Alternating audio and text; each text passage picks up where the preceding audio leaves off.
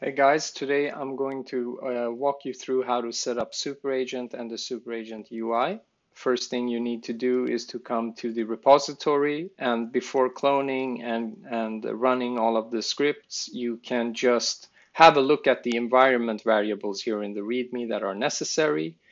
And we have basically two sets of environment variables, one for the backend, and then we have one for the UI. For the backend, we have this set of environment variables that are mandatory, and then we have a bunch of optional environment variables depending on what tools and what LLMs and what basically document loaders or third-party document loaders you want to use in your project. So first off, we need an OpenAI API key, which you can find in your dashboard. We need a connection string with pooling enabled if you're running a SQL database. And usually here, I use Supabase a lot, so I'll just create an instance of a database on Supabase and then paste in the pooling connection string here. And then we have the migration URL, which is basically the non-pooling connection string that we have for our database. We also have a shadow URL for databases that run on serverless environments, such as NeonDB. It's required for that type of DB. A JVT secret, which is basically a unique string. A vector store, the default one is Pinecone, and thus we also need to sign up for Pinecone and get our API key and Pinecone environment from the Pinecone dashboard. And then we also have tracing, which is basically if you want to save the logs of your agent runs in the DB or not. We also have environment variables for the front end, which we need to basically add as well. And these three are required. Basically, we need the URL to the backend API, which will be this when we boot up our backend. We need a secret.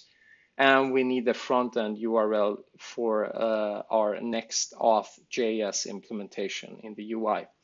We also have some optional variables here for enabling billing with Stripe or user tracking with Segment, and also document loading through psychic.dev, but these are not required. So basically what we do is that we go here, clone our project, and then we go to VS Code and open up that project.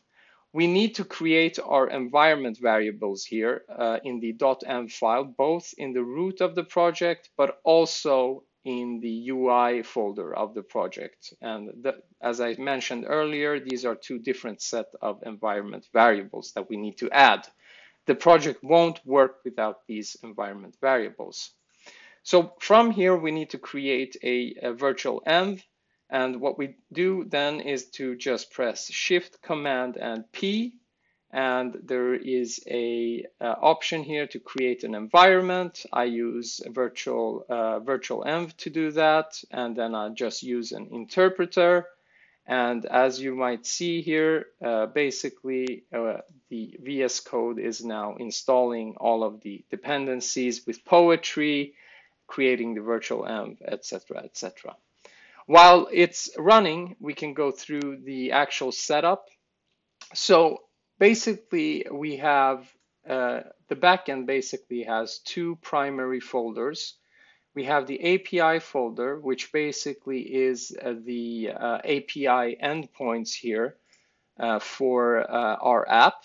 And as you see, all of the API endpoints that you see on docs.superagent.sh are listed here in this folder. And then we have some utilities for creating tools, text splitter, prompts, parsers, documents, and agents. And you can look at each of these files respectively to see how they work. I would say that the tooling part would be very important. Here you can see how we create tools for SuperAgent and what is necessary for that. I'll do I'll record separate videos for that later on.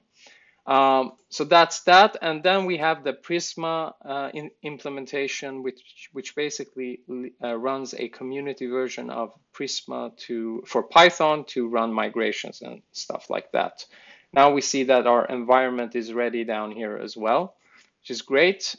So when the environment is ready and everything is installed, we go back to our basically our terminal. And from here, the first thing we want to do is to run Prisma generate, which will generate the Prisma client for us. So we'll do that. And the Prisma client is generated. And the next step is to start the backend server. And we do that by running the uvicorn app.main app-reload command.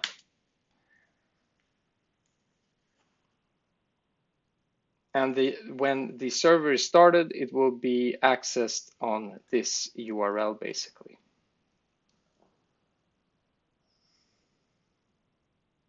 It'll take some time and it's booting up. And you'll know that it works when you go to your browser and then just add that URL, and it should say detail not found. And the reason for that is that there's no API endpoint there for this route specifically. But you know that it works when you get this message. Great. So back to the terminal, and then we open up a new tab, and now we're going to install all of the dependencies for SuperAgent UI, and we do that by just running npm I or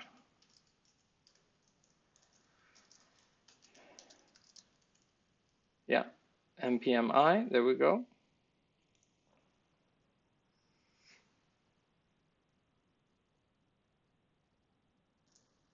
And when that's run, we can just do npm run dev, and that will boot up the Next.js server, and we'll be able to access that server through basically this URL, which we're doing now. So we go to our browser and then add that URL. And what we'll see here will be the logging page, basically. And when we see that, we know that it is working correctly. This takes some time, the first run, but after that will be pretty fast.